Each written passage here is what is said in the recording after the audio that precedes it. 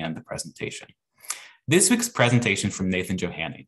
Nathan Johanning is a commercial agriculture educator for University of Illinois Extension in Madison, Monroe, and St. Clair counties. He develops and delivers research-based programs that include collaborations with extension educators and campus-based specialists that focus on agronomic and horticulture crop production. This includes cover crops, pest management, soil and nutrient management, no-till, and pumpkins. Nathan was previously a local foods and small farms educator and still continues to this day to provide support for our team's efforts with his programming and research. And as the Republic Times newspaper of Southern Illinois stated in the fall of 2020, he is Monroe County's pumpkin man. So who better to provide today's talk on pumpkin production than Monroe County's pumpkin man? Welcome, Nathan. Thank you very much. And I suppose that's what I get for not giving you a formal bio, right? The discretion of the moderator. But no, thank you very much. And I'm happy to be here and share some information about pumpkin. So today we're going to be, vining through pumpkin production as our title says. So let's go ahead and jump into it.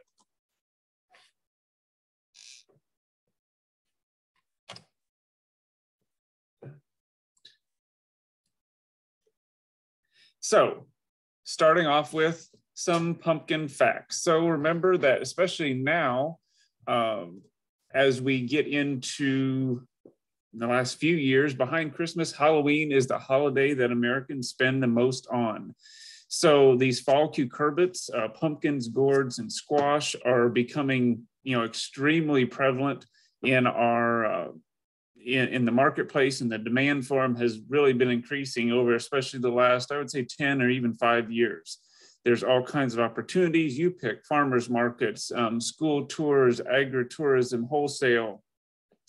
And, the main marketing, although it keeps creeping up a little bit earlier, is from early September through October 31st. And I kind of put that as kind of a hard deadline and all in a way, because if you haven't been in this game, you do know that as October 31st approaches, the marketability for pumpkins in general tends to decrease. There are some niches where you can maybe market them, but even for those edible purposes, just like a general marketing, really after Halloween, things just really dry up. And actually, I have found the peak in the last few years has been probably the last week of September, first week of October is probably the peak, with then, on either side of that kind of a buildup and kind of decrease of market. So, but certainly just an increasing market, and a lot different that it looks now than what it did years ago.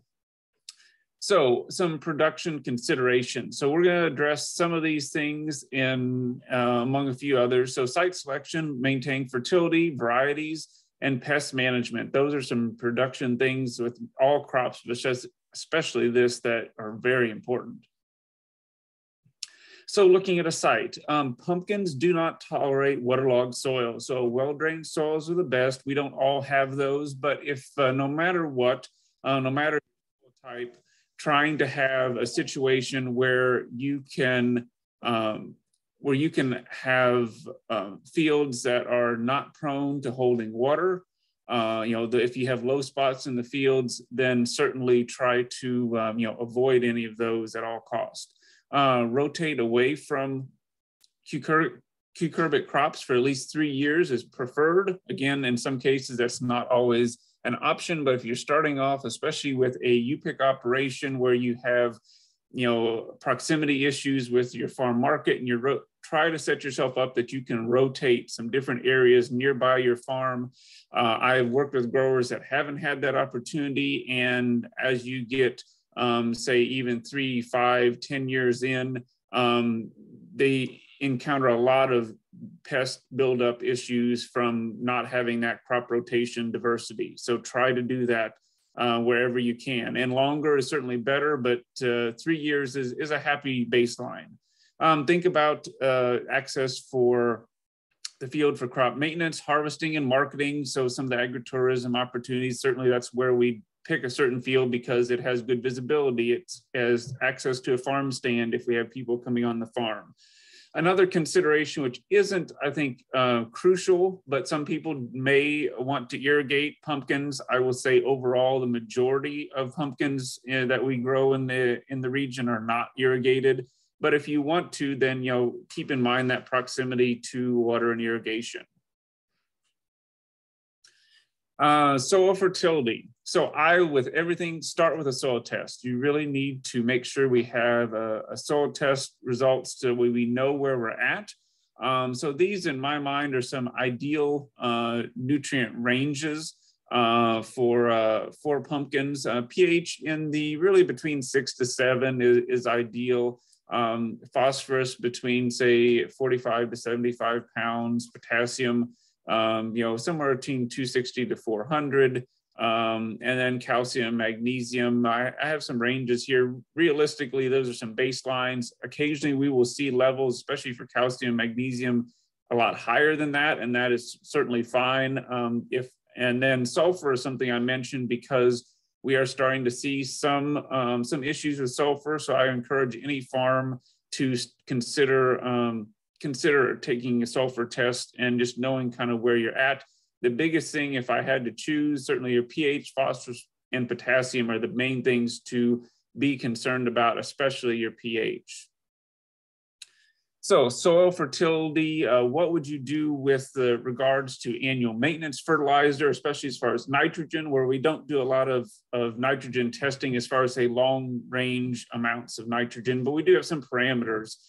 We range from 60 to 120 pounds per acre of actual nitrogen. Lower amounts would be in areas where you have very high organic matter soils, especially with conventional tillage in the central and northern parts of Illinois and similar areas.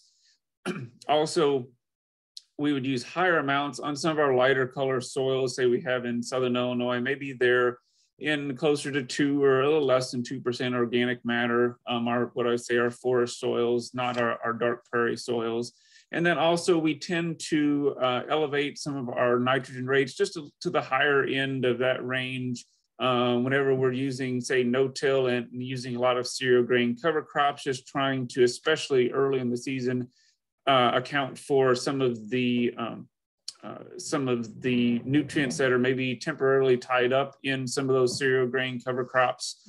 I always encourage people with nitrogen, especially, to split your applications, do some of it pre-emergence or first of the season, and then follow up with some side dress. Some will do all up front. However, I think it's a good way to balance your fertility and watch your crop and be able to kind of maybe tweak that side dress application up or down and give you some flexibility. Do not over fertilize with nitrogen. More is not necessarily better. Pumpkins are unique in that compared with some crops is because you can heavily promote vine growth and get limited fruit set whenever you have too much nitrogen. So if you get much above that 120 pounds per acre, you tend to, you can get issues with, especially with the right growing conditions, adequate moisture, you can get just really lush vines and the plant puts its energy in that versus trying to put the energy into setting fruit and putting on flowers. So, so some general guidelines from general maintenance fertilizer, and these do vary somewhat, of course, by soil test, but a general removal, I would say on average around 50 pounds of phosphorus and 125 pounds of potassium would be approximate values. Pumpkins are very heavy potassium feeders. So there are some great resources. I'll talk about these more at the end with some others, but one resource that I would like to share right now and kind of highlight is the Kentucky Vegetable Production Guide, ID 36. And you can easily search that title and find a PDF online. They have really good, for all vegetable crops, tables that give you your soil test values, which you can see. I have circled there, and then that directly references a fertility range that you need to make for those soil test values to basically balance and make prescriptions as to how much fertility to apply for phosphorus and potassium based on your soil test. It's a great resource for all crops, and I certainly for this, especially this nutrient content, I refer to it quite heavily. So now moving on to planting methods. There's some different concepts you can apply. So things like, are you going to have conventional till versus no-till? Are you going to use cover crops versus bare soil, or direct seed versus transplant, hand plant versus mechanical, or even utilizing plastic mulches and any other of these combinations above? Really, all of these options are in play. I've known even larger growers. You see, I have a picture of just a hoe that you'll go through the field, even in conventional or no-till systems. And we plant pumpkins fairly light as far as spacing compared to things like, say, corn or soybeans or many other crops which are planted a lot higher density. So it's not out of question even a few acres that you couldn't walk through kind of systematically and even plant seeds or even set some transplants by hand. So looking at tillage systems, conventional tillage is very common, so it relies on multiple cultivations and a little less reliant on herbicides for weed control. But we do have the concept that our tillage is bringing up new weed flushes. And with that intensive tillage, that field access can be harder after it rains. This is somewhat important for crop maintenance in a way as far as getting out in the field to, say, make fungicide sprays, but it's probably most important where you're talking about harvest, even more so whenever you have U-pick operations. And you're trying to get out in the field, but really any kind of harvest, because you are out in the field a lot with any of our specialty crops, pumpkins included, for different harvest activities. And inevitably, markets happen whether or not the field is muddy. So having a clean tilled field does make that more challenging. I've even heard of a few U-pick operations that have been conventional till that have made comments that they've had to close even on a prime weekday because the field was just too muddy to get people out in it. Now you compare that with no-till. So a stale seedbed approach where you're not breaking up that soil later in the season, you can have fewer flushes of weeds. You are more reliant on herbicides, but also your cover crops to control your weeds, and you have less erosion potential and better soil health, and also better field access because you haven't broken up the natural structure of the soil with that tillage, so it tends to be more solid to support, say, foot traffic. And then that cover crop on top of there also adds some extra protection as well to help support travel through the field on foot or with equipment. So I show this photo and mention this because this is an illustration I'd found and actually more of a larger production field from a few years ago, but a little bit of tillage can sometimes go a long ways for our weed management. As you look at this picture on the left, you see an area, and that green is predominantly water hemp, which is a common kind of pigweed species weed we have, and especially in the southern part of the state and many areas. The only difference in this field is on the right side, we had actually not necessarily a cover crop, but it was a winter annual grass. In this case, it's called little barley, that acted somewhat like a cover crop that had not been tilled, compared with the left side of the screen where the farmer had run through with a disc on the headlands and the outside of the field, opened it up, it rained, they couldn't get back in the field, and this is what they're left with. Certainly shows you a dramatic way of how tillage and cultivation, you could apply it to that, can bring up new weed flushes, whereas a no-till environment, you can see the kind of pressure you're up against in those two situations. So benefits of cover crops beyond some of this. So certainly cleaner fruit and fruit not lying directly on the soil. If you look at this picture in the background, this was from some pumpkin field, actually some research from a few years ago where we had cereal rye out. And just looking, this is mid-season, not quite into the season, but look at the residue back there and just imagine that pumpkin fruit laying on that versus it laying on a clean tilled soil. So certainly that the fruit cleanliness is huge, especially on some of these varieties that have different bumps and harder to clean surfaces. I don't like washing pumpkins. I would really prefer Mother Nature to do it. And I can think of in my own personal experiences with no-till and cover crops, probably only one out of the last 16 years have I had to do any, substantial washing, especially of larger pumpkin fruit. And that was even kind of modest. I think that was just more for some last minute aesthetics because we had to harvest during the rain and we're picking a little soil up on our gloves. So certainly that's a big deal. Easier field access and harvesting, it makes life so much easier, even if it's just you out there picking them, not having to trudge through the rain. And I've harvested in the rain and been able to manage it with, some of those alternate cover cropping systems in place. Weed suppression, I just gave you some good illustrations of how that can work. And our residues from these cover crops really help enhance our weed control, not necessarily solve all of our weed control issues season long, but they are certainly a great tool. And I think, in some systems, we can be working towards, relying, maybe even solely as we work with those for weed control. Nitrogen production, if you add some legumes, is also important. And then we have all kinds of beneficial insects that can help to improve our soil health and good benefits. Now there are considerations. So we do have to have a heavy cover crop residue for weed suppression. And we're relying on herbicide options. Our standard cultivation practices aren't available. I think there are certainly lots of technologies for high residue cultivators, things that like just undercut the soil to remove weeds. And that's certainly an option. If you have equipment like that, there are options to utilize those.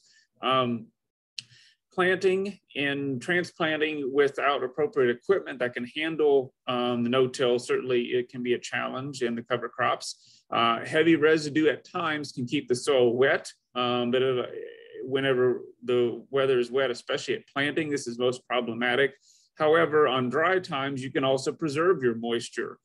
So it of course then plays into the weather, and you just have to think about, remember a growing cover crop, even like cereal rye or something, which is common, is pulling water out of the soil. So anything we can do to keep that pulled out, we can reduce the moisture in wet years, but also can over dry it if we're not careful. So you have to balance the weather and watch it. And so it does require some added management. So we have to look at things differently than we do a little bit with our conventional tillage programs.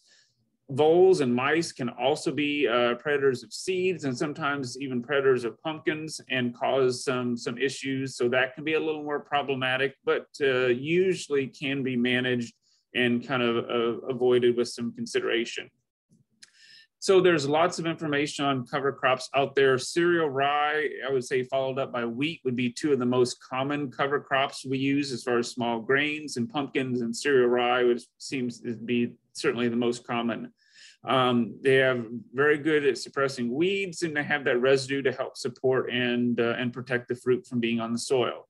Legumes are good, but don't provide as much weed suppression. And I think really a small grain legume mix, if I wanted to use the legumes, would be where I would be at. And I think that that's a great combination of the two of those.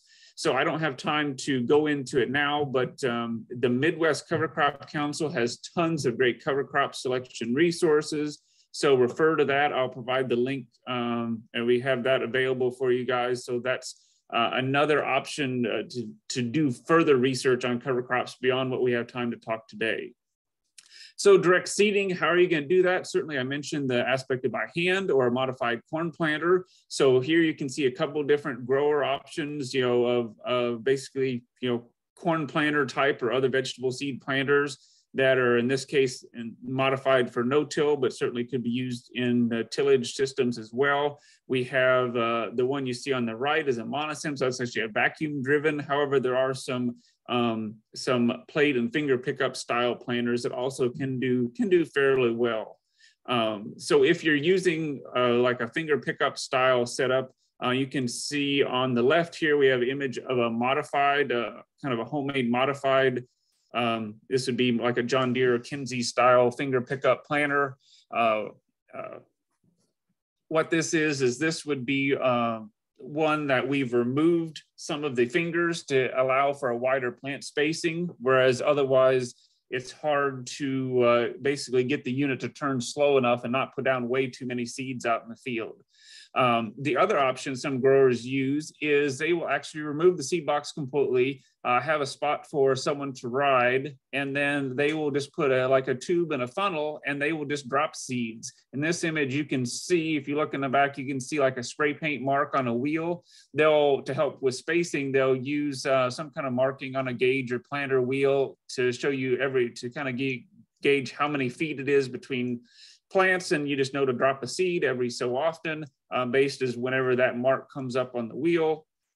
And so I've known a lot of growers that have done this. It allows a lot of flexibility for seed sizes and seed singulation, and also you can switch varieties literally as fast as you can grab a different seed in your finger.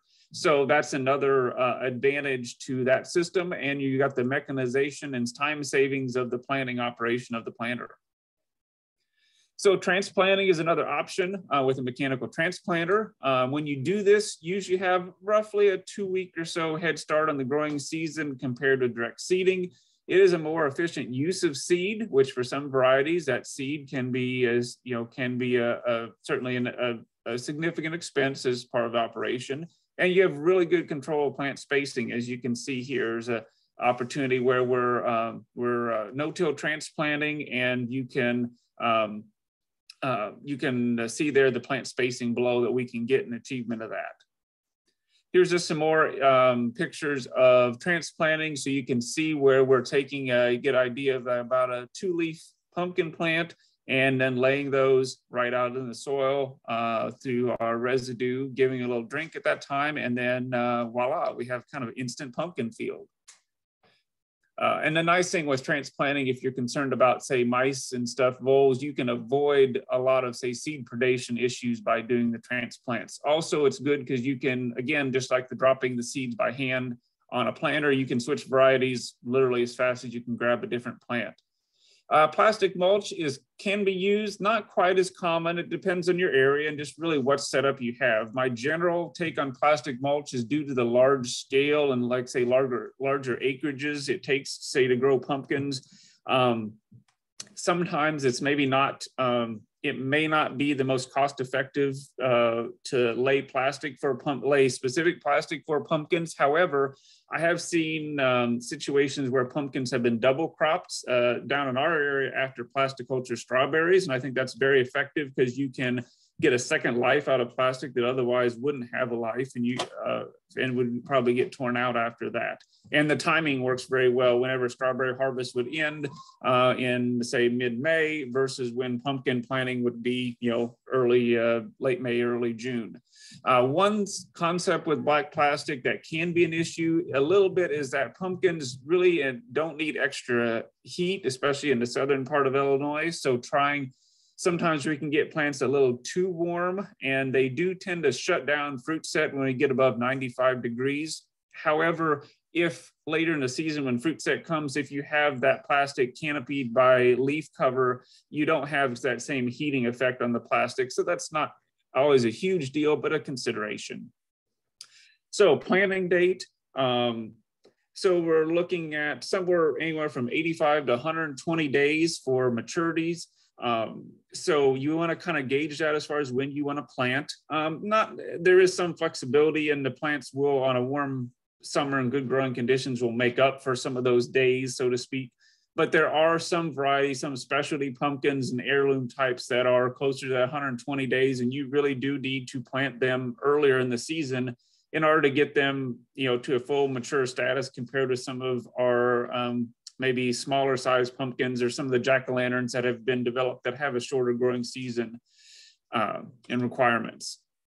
So do think about when you want to start your market. If you need a wholesale operation and you need to be doing some harvest in late August, that's different than if you're a retail operation that doesn't want to open, say, maybe even a month later until later in September. Because ideally you would like for your peak harvest and peak maturity to come kind of as you're just starting to open up and harvest, whether it be having people in or just do harvest. It doesn't do you a lot of good to have tons of mature fruit ripe August 1st and just sitting out in the field for a month and a half before you need them. The fresher the fruit are and the less time they spend, say, in the field, the better quality you're going to have from removing those fruit and for shelf life and things like that. So mid-May through June for direct seeding, and for transplanting, allowing 2 to 3 weeks to grow your transplants from seed. We can transplant even, at least in Southern Illinois, I've done some from say mid-June through even the first part of July with using that little bit of a bump in time. So there are plant spacings. So this is pretty important for pumpkin. It is dependent on your equipment and variety. It tends to increase with pumpkin size, but I like to consider square feet per plant as a baseline to help me gauge this. So this could be working with your row spacings and then within and between row what your planter setups can and can't do. But say for gourds and small pumpkins, say 18 to 22 square feet per plant, things like pie pumpkins, pie size. So that could be, say, maybe it's 6-foot rows with plants every 3 feet. And then you could have jack-o'-lantern pumpkins that could be anywhere from 24 to up to 40 or maybe more than 40 square feet per plant for some of the really large jumbo size. And so there, maybe it's your 24 could be like a 4x6. So again, 6-foot rows. With 4 feet, a lot of people use 5-foot row spacings for some things, working off of a 30-inch corn planter and using every other row. So you can adapt this and basically utilize knowing your row spacing setups and utilize this square feet per plant concept to help kind of guide what your within row spacing should target to be. And lots of seed companies will give you guidance, especially on certain varieties that may have needs to give you the same performance that you desire with your plant spacings. Tends to be if you space pumpkins out, your general tendency will to get larger fruit, but if you crowd them too much and get too many plants, you can get plants that are fruit that are a little bit smaller than what you would expect from that variety. It's still a lot variety dependent, but within varieties, it does vary with plant spacing somewhat. Pollinators are very important, especially bumblebees and squash bees and honeybees to a certain extent. The more bee visits we get, the larger the fruit is. And so female pumpkin flowers open very early in the morning and they only open once. So you have 1 day to get that pollination. And on average, it takes 12 to 15 bee visits per female flower. And so consider trying to promote pollinator habitat, squash bees or native bees that actually thrive with no-till practices because they are solitary and live in the soil. So think about ways you can promote your local pollinators. Some cases we do have beehives. However, some research has shown just due to the nature of pumpkin flowers and their anatomy is that honeybees tend to not be maybe as efficient of pollinators as say some of our bumblebees and squash bees. Pumpkin flowers are very large. And so oftentimes you're maybe not getting as much pollen moving from flower to flower off of a honeybee than one visit of a bumblebee or a squash bee, which is a little larger and carries more pollen. So that's just a thought. I've heard varying opinions on beehives, but some would say that you may not be gaining as much as you think with having beehives. All depends on your native landscape and your native pollinators. Variety selection is really important. You have all kinds of different options out there. I'm going to hit on a few of these and some of the variety trialing we've done. These are just a couple examples of some really nice jack-o'-lantern varieties: Eagle City Gold, Early Prince, Renegade, Magic Wand. These are some kind of common standard ones we see from our companies, but there are dozens and dozens of varieties. So some others, we get to specialties. There's things like, cotton candy is a standard white, Long Island cheese, or also fairy tale, or some tan ones, blue Jarradale, blue doll, or some blue ones, red warty thing. And there's other reds such as Cinderella. Autumn gold is a kind of moderate sized jack-o'-lantern to kind of a standard. One too many here is one of the red kind of white with red veins on it, and tons of others. Remember, with a lot of these specialty pumpkin, this would be a blue Jarradale on top and then a fairy tale on the bottom. They also have a lot of edible purposes. So you can see the flesh quality in some of these is really, really high. So I don't know if anyone had had a chance to take like a blue Jarradale and cut it open to see just how golden yellow and thick that flesh is in some of these. And a lot of your your processing type pumpkins, which tend to be your tan color, have this really bright golden orange color flesh in them. Just some things to consider, especially as you're marketing. And I've had more and more people that do have an interest in utilizing their pumpkins for other culinary purposes. So some other things, some unique things, you have like white cushaws, which are really large, white cushaw shaped squash. We have warty goblin, a really good variety that has these distinctive green bumps or warts on the skin. Moonshine is a really nice white variety. Peanut pumpkin has kind of a pinkish look with this kind of almost like peanut shell look callousing on the surface. And then we go down to the smaller ones, things like autumn wings, which is a really nice winged multicolored gourd, daisy gourds, which are kind of star or flower shaped, multicolored, and then our traditional mini pumpkins, things like munchkin, Jack B. Little types, and then Casperita or Baby Boo, which are mini white pumpkins. So that's just a little bit on variety selection. We also, I'll mention later, we have some variety trial work that we have ongoing and through some pumpkin field days. And so there's lots of great variety trial resources out there through the vegetable variety trial reports, through the Midwest Vegetable Variety Trials. And also we have through the Local Foods YouTube where these webinars are recorded. If you look, there's a pumpkin playlist there, and I have other information with some video walkthroughs of variety trials and things. So check out the YouTube and also those variety trial reports to get the full report on literally dozens and dozens of pumpkin varieties we've tested over the last few years. So pest management is crucial. So I always defer to specifically our Midwest Vegetable Production Guide, which we'll talk about, and I have listed later in the resources. Lots of great pest management, insect, weed, disease information. And then also, this is another good resource we have from Illinois that just has some good pictures. If you want to order, it's called Identifying and Managing Cucurbit Pest. Good for those references on trying to get that, identify what pest or problem you have. So I would say, some weed management concepts. So pumpkin plant competition can severely reduce yields, and it's more limiting than some of our other diseases if they're not, other pests if they're not controlled. So weeds limit air movement, so that can increase the incidence of some of our diseases. They can interfere with our spray coverage when we're making pesticide applications to protect our plants. And we really don't want to spray the weeds and protect them, right? We want to get those products to work when we're making those, fairly costly applications. We want them to get on the pumpkin plant. So those weeds have multiple kind of downsides to consider. And they do also harbor other insects and diseases. So this is an example from a herbicide trial we had done, just what a non-treated. We did nothing to this area to control weeds. It was basically burned down clean at planting, but nothing, no residual herbicides or anything no other means to control it. And this is what we look like. You can see there are some pumpkin plants in there, but they're a lot of competition, and you don't pull a lot of fruit out of something like that. So common weeds we see are amaranthus, which would be water hemp, pigweeds, palmer amaranth. Those are by and far the most common. Anytime I go places, that's usually the #1 weed in our region where people list as issues.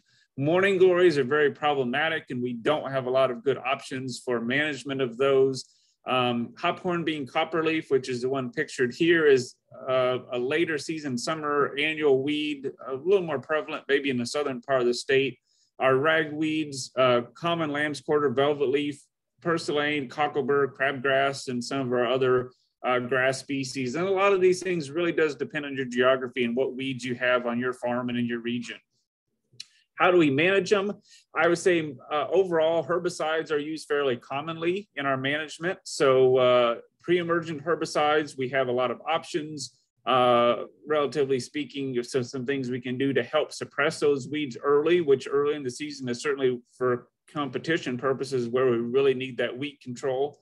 Post-emergence, we have very limited options for broadleaves. If you have a pumpkin field and you have broadleaf weeds that have emerged in it and you want to be reactive, after the fact to do something and the pumpkins are up, you really have very limited options of something you can spray broadly across the field. You do have some option with post-directed sprays, but these are things that would normally kill the pumpkin fruit, but with our wide spacing, if you have a shielded sprayer, you can go down between crop rows and make applications. So from there, cover crops and no-till, we talked about that a little bit. Certainly lots of advantages there. You can gain weed control, tillage and cultivation, hand weeding and hoeing. And the biggest thing, start clean of that field, no matter what kind of tillage system you're in, and then prevent those weeds from going to seed so you don't build up those fields with a prevalence of one certain weed that's always gone to seed and causes you perpetual issues year after year. So from that other picture, which I showed you as a non-treated, this is an option where you can see we have a crop where we've used a common herbicide, dual magnum plus reflex, which are some labeled options we have available to us in Illinois. And so that's the kind of weed control you can see compared with that earlier slide, that non-treated, with this type of program. So certainly brings a lot of value. And this is where we did a follow-up with a grass herbicide as well to remove some grasses. Insect management. Most of our insect pests we have are things like cucumber beetles and squash bugs, which are, you can see down in the lower left and middle pictures. Those are most prevalent. Squash vine borer can be an issue, especially smaller scale, but tends to not be as problematic as it is in some other crops. In this past year, we also had some issues with melon worms, which is that picture with the pumpkin fruit. It's a small green worm with 2 stripes. It was very sporadic in nature, but has been reported and just kind of scattered around the state. Certainly in the southern part, I've heard of multiple growers with that issue. We're not sure if this is going to be a recurring pest or just something that maybe have blown into the area for this season, but something that we're certainly watching. So insects can defoliate plants, they can scar up fruits or even kill entire plants. So that's why we are concerned, and they can sometimes get out of hand to the point that we can't recover some of our injury, especially scarring of fruits, since we are selling all these fruits based off of their beauty. And so that can be very important. Insecticides are our most common options, and we do have conventional or conventional or organic OMRI approved products that can be utilized. There is another organic approach in some scales. There is exclusion netting is used. However, often the scale and size for which we're growing pumpkins on, exclusion netting isn't as effective as it is on some of our smaller scale crops. If you are spraying any kind of insecticide, spray late into the evening or even after dark to save the bees. Bees aren't active and those flowers are closed, versus early in the morning, which is the worst time. You cannot get up earlier, I'm convinced, than our bees and pollinators and our pumpkin flowers, which open up very, very early in the morning. Crop rotation is very important for these pests, so that I would, another reason, keep those crops rotated and don't go year after year in the same area. So disease management is also very important. Things like powdery mildew is a standard disease, which you can see in that lower left picture. You can see those small white lesions. Downy mildew is a sporadic disease that comes in, has to blow up from other areas. And then bacterial spot is a common issue, especially on very, very wet growing seasons and wet areas. Those are some of our most common. Phytophthora is another one that comes up some, especially in very wet areas, but these top, especially powdery mildew by and far is the most common disease that if you've grown pumpkins, especially more than once, you usually will have issues with that. Crop rotation is important. For powdery mildew, we do have some resistant varieties and they will resist powdery mildew, but they still can get powdery mildew, but they will be the later varieties to get it and often can still maintain yield better with the presence of some powdery mildew. One thing to note with powdery mildew, its biggest deterrent is it can defoliate fruit, or plants, but it also can get on the pumpkin stems. And if you've ever seen a pumpkin that the stem, after you harvest it, it just kind of shrivels up into this little tiny, about to maybe a fraction of the size. Often that's because it's had a powdery mildew infection, and that basically reduces some of the dry matter of that stem. And so when it dries out, there's just nothing left to it. Fungicides are one of our most common approaches, and they are usually all protectants and prevent infection, whereas not as compared with being reactive. any of these products, and this includes insecticides, apply at least 30 to 50 gallons per acre for effective coverage. You really have to have higher GPA, especially for ground applications. Once you see a widespread outbreak, it's often too late. So you really do have to be scouting, for powdery mildew. As soon as we see it on a lower leaf, that's where we want to start our spray program. Other pests, things like mice and voles, that you can see mice and vole damage on extreme in that pumpkin picture there. That's I've only found occasionally, but certainly is frustrating when it happens. Occasionally, it tends to be more sporadic, and will be can be dealt with. They'll feed on fruit as well as some of the direct seeded. It can be a little more problematic with cover crops. How to manage this? The biggest thing that I've found can be if you see scouting and watching for vole runs in the soil, and then using some strategic bait stations. You're not baiting the whole field, but if you see a hot spot, setting up an area where you have a bait protected that only they can get to it. And that's certainly a way to help reduce population. I think you can tolerate a low level of feeding and presence, but certainly they can get to the point in that they are very problematic. Deer can also be a problem, and if they develop a taste for pumpkins. I had pumpkins for probably 10 or 14 years before I had a deer even touch them, and now they'll graze on them once in a while, but it tends to be, we just kind of coexist. They get a couple of them, and then the rest are for us. And, that's all right. Usually, unless you have heavy populations or just nothing else for them to eat, they aren't so bad that they cause complete devastation, but certainly annoying nevertheless. So harvest, you're going to harvest your fruit when they're at their full mature color. Your jack-o'-lanterns may have just a teensy bit of green, and they will ripen up, but you really want to maximize that harvest. That harvest is almost virtually all by hand for our ornamental markets. Pumpkins, you do need to cut the stems with pruning shears. It gives you a nice clean look. Some people will kind of tear them off, but for some that doesn't work quite as well, especially for larger fruit. Some of the smaller gourds and things you can snap. The handles or stems are very important. So trying to maintain a long stem and handle is extremely important to the marketability. Very few people want a pumpkin that doesn't have a stem. And then how are you going to transport fruit? So there's multiple ways. I have really utilized these pallet-sized bins here a lot. I love them. These are a food-grade plastic bin, which is a little overkill, but they fold up and they are super handy. They fold up to be about a foot tall. The palletization of things is very, very handy for pumpkins. You see that a lot. So at some points, whenever you're growing pumpkins, you'll start, if you don't have a good plan for this, you'll start putting pumpkins in literally anything you can find at times, which is fine. And just think about logistics of how you're going to handle them. When we first started our pumpkin operation, we did a lot of pumpkin handling. And as I moved away to bins and things like that, I've eliminated a lot of individual handling of fruit that saves tons of time, especially if you don't have excessive labor. Obviously, our cardboard pallets and crates that we see in the stores are very common. So how are you going to market things?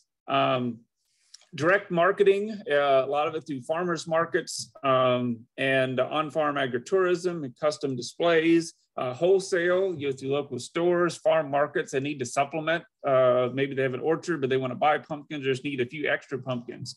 Also produce auctions, but no matter what, try to make a good display and encourage a good display. If it's someone you're wholesaling to or whatever, displays are kind of very important to really draw people in, show them the diversity of fruit you have. Retail sales, pricing, a lot of it per pound or per each. I've seen both. So my thoughts on per pound, it's easy to adjust for pumpkin size. You don't have to, the size is kind of self-explanatory, but I found that customers, they can have a hard time estimating the price. So they can be sometimes sticker shock as far as how much a pumpkin actually will cost. Just to say, oh, it's 49 cents a pound or 39 cents a pound. It seems innocent until you step up to the cash register. Per each is very straightforward for customers, but depending on your market setup, if it's a U-pick, it can be harder to set that out and take some different organization. So one thing that I have seen if you sell by the pound, is near, say, a checkout area, have a display with, say, 3 to 6 fruit of graduated sizes that are clearly priced. And that way a consumer can say, oh, this is about how much a pumpkin this size would be. Because it gives them a frame of mind. You and I, if you've grown pumpkins, may know how much a pumpkin weighs by picking it up. But a lot of people just, they don't have any clue. And when they walk up and realize that this pumpkin is, a $15 pumpkin, they sometimes, it just changes their kind of attitude slightly.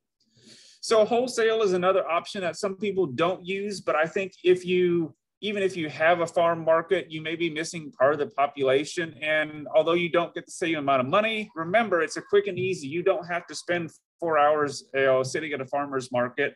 You don't have to do the customer relations part. You can just grow pumpkins and you can work with a local store or market and give them what they need and still do that. So also think about, depending on the environment, brand your products with your farm name and location.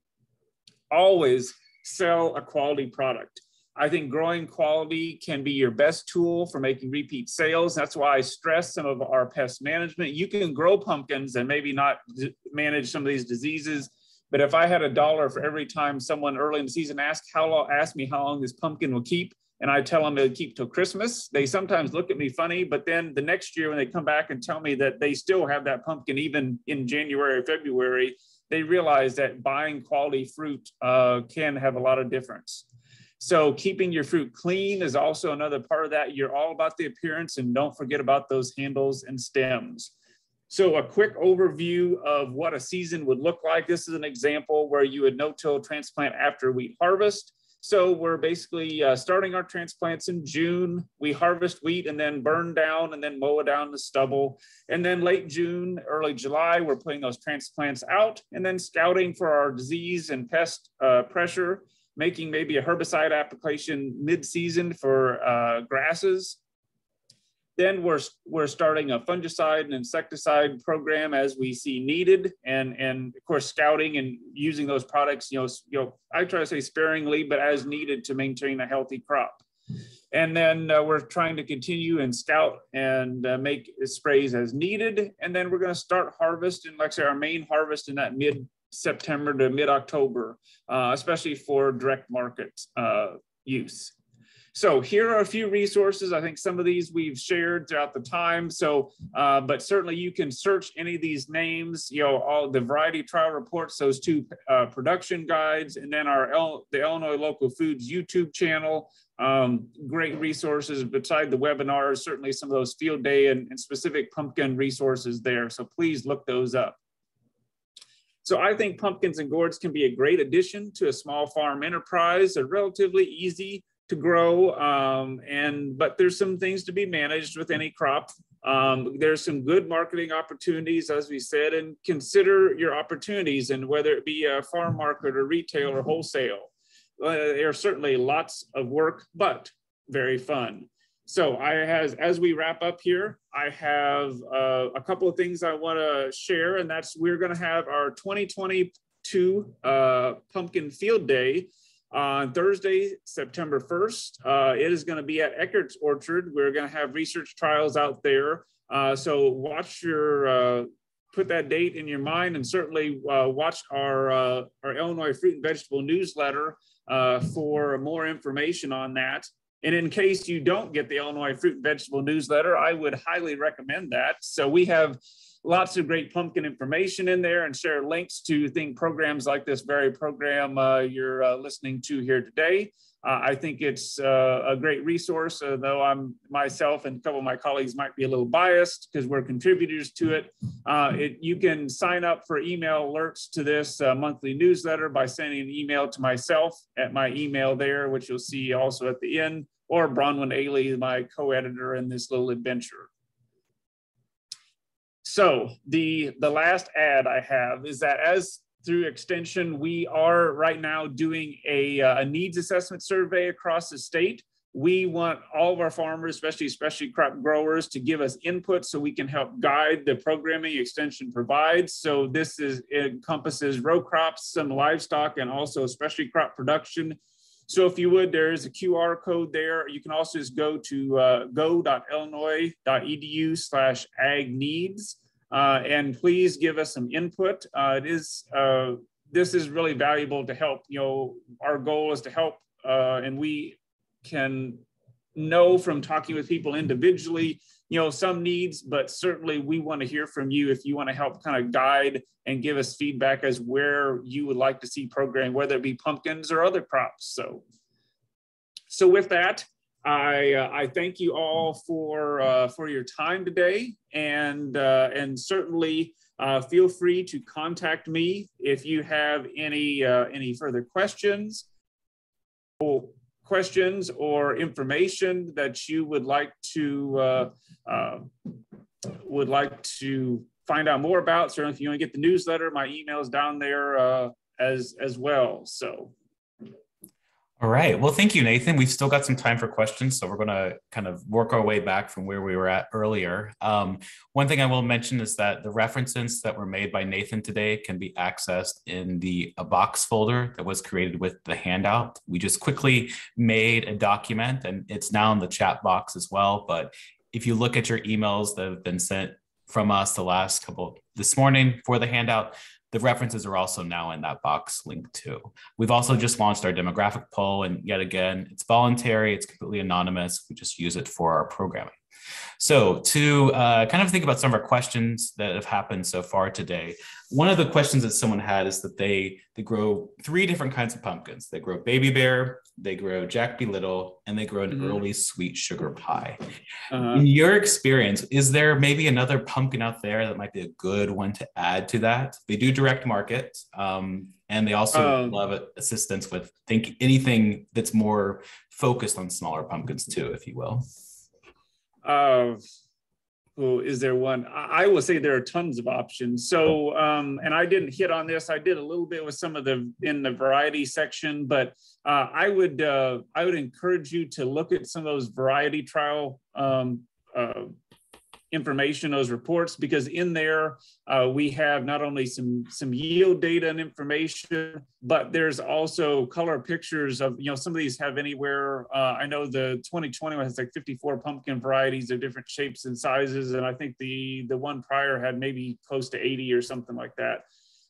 So it all depends on what you want. So personally, I will just say, at least in brief, the diversity of color, whether it be whites or some of the warties or tans or shades of blue, reds. I mean, those are just probably the hottest thing that I've seen retail wise. People love the diversity. It's way more than just the basic orange pumpkins as far as what's out there and what people go for. The more unique, almost the better. Certainly we sell lots of orange jack-o'-lanterns, but certainly if I had one thing to say would be just, and I do this for myself, is that pick something that you personally like, because then you're more invested in growing something you think looks cool, and try it. And I would be willing to bet if you see it marketed in our local seed sources, I bet you there would be consumers that like it too. Great. This is a question that kind of combines 2 other questions. So it's about your pollination. There was a question first off, is it possible to, do anything such as like hand pollination or manual pollination? And then another person asked, is there if we remove flowers from our pumpkin plant, can that result in bigger pumpkins? All right, so the first part, so hand pollination, yes, you can hand pollinate. I think I would maybe gear this more towards if you were doing like trying to do this, say, for the purposes of, say, trying to grow a large pumpkin or something like a very specific. The thought of hand pollinating a couple acres of pumpkins is I don't, unless you have just a lot of nothing better to do, I think is maybe not a real good use of time. But yes, you can take, so the male flowers, or of course the flowers that don't have that small, the fruit on them, there are way more male flowers you will find on pumpkin plants than what there are female flowers. The female flowers have that small, basically, immature fruit on it behind the base of the flower. You can take male flowers and strip the petals off and have the the pollen there, and you can take and basically rub that around inside the the female flower, and basically do the same thing as what bees would do. We actually did for like pumpkin breeding. That's actually what we would do, is we'll isolate that. So you can do that if you desire. So yeah. Did I cover that, or is there what else? Well, and then if you remove flowers, will that help with those that are already pollinated? So there is bigger, I guess. So where you can do that is, I have heard of people on, again, the larger size pumpkins where you want to get a really large fruit, say only keeping one fruit per plant. So basically removing female flowers, add on young fruit, so you only have one fruit where that effort is going into, would be beneficial. But really, again, that would be a technique for, say, trying to maximize the size of a pumpkin. If you're just trying to grow larger pumpkins, you need to look into your variety selection, because there's pumpkins that by variety will grow anywhere from 1 pound up to 30 or 40 pounds. And so it's hard to make a what should be a 10-pound pumpkin into a 40 or 50-pound pumpkin. That's all goes back to variety selection, where you're really trying to get that increased size. So, but for those trying to grow large pumpkins, for say contest side, then yeah, you can do some of that manipulation. Okay. This is a two-part question on crop rotation. So how far does the crop rotation need to be? And what if you can't crop rotate? So as far, I would say, is the distance wise between rotation, as far as you can. These, any rotation, if you're just in a different, not in physically the same spot, that's great. If you can't rotate, I think, the addition of some of your cover crops can help to break things up a little bit, but some of our summer annual pests and stuff are, they overwinter on residues and things, and they're just innately going to, be in that same area. So certainly that is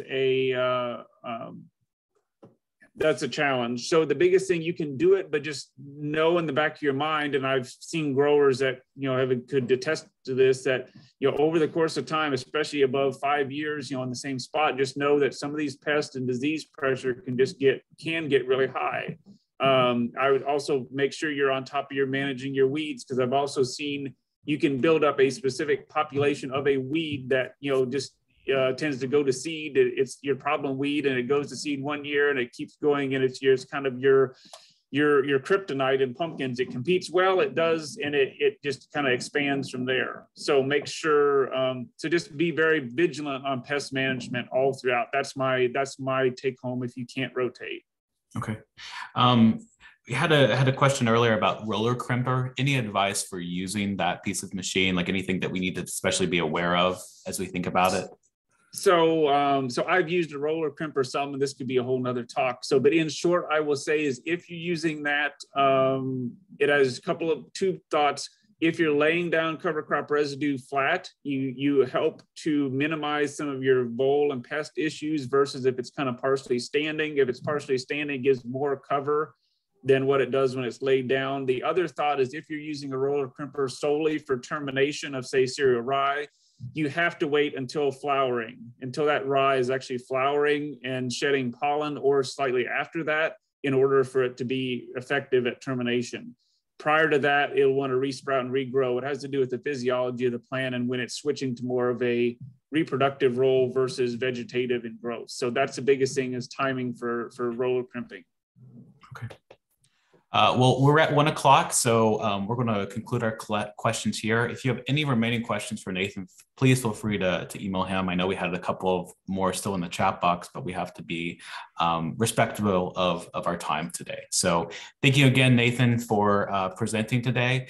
As you all have been given the link, the go to illinois.edu/ SFWW 2022 YouTube, which we'll put in the chat box. We'll have to have the recording today uploaded tomorrow. Please join us next week for an overview of the Illinois Home to Market Law, and have a good rest of your week.